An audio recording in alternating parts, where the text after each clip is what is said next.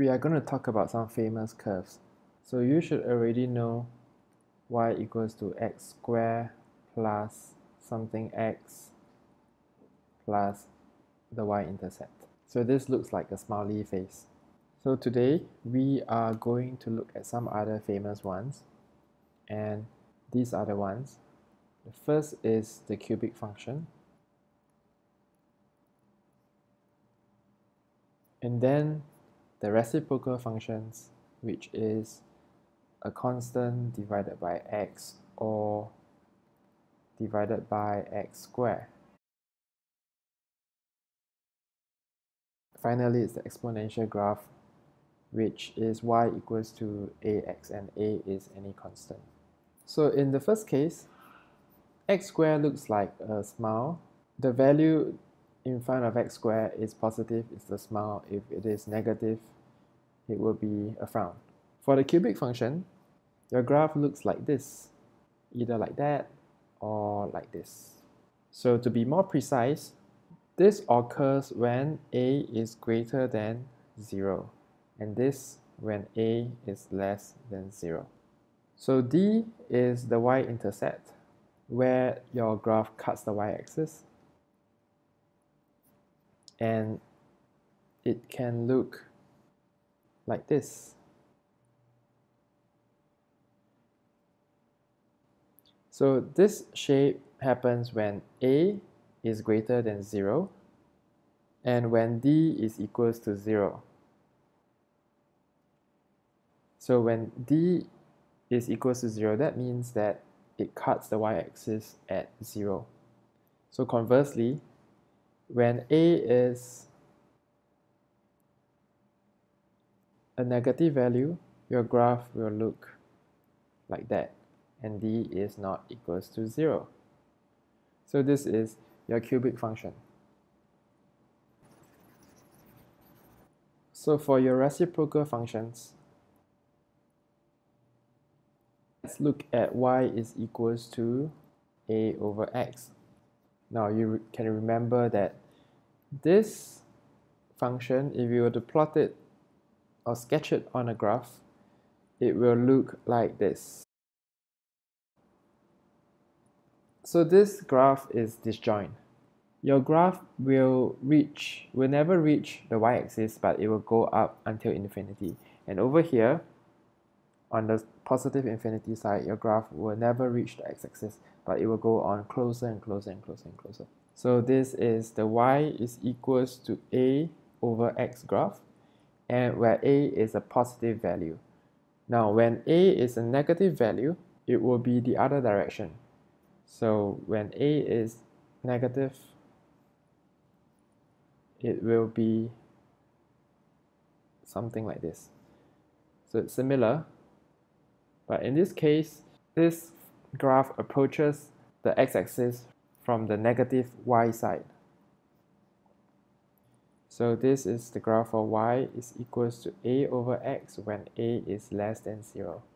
Now I recommend that you memorize these graphs because it will be much easier for you to check whether you're on the right track when you're doing problems further down the road. And it helps you to understand a lot of functions when you can visualize it. So for this case, a over x squared, you can really see that because of the square, there are no negatives. So when a is a positive value, in this case, the x squared will flip this curve. So it will look like that. So when this curve flips, it will look like that, and there's no change to the positive side. So x, y-axis, and this is y equals to a over x squared for a is positive. Now in the case where a is negative, you can see from here that when a is negative, y will always be a negative value, because whether or not x is positive or negative, when you square it, it will be a positive value. So y will always be negative. So your graph will look like that, where this gets flipped down. So it is always negative. And finally, let's take a look at y equals to an exponential. So this may be the most famous of them all, where it looks like this. Now this is the y is equals to ax graph, and at x equals to 0, y is always 1. And when x is a very small value, y will never be 0 because a to the power of some decimal, 0.000 something, is a very, very, very small decimal value. But it is always positive, and it will never reach x, but it will go on all the way until infinity.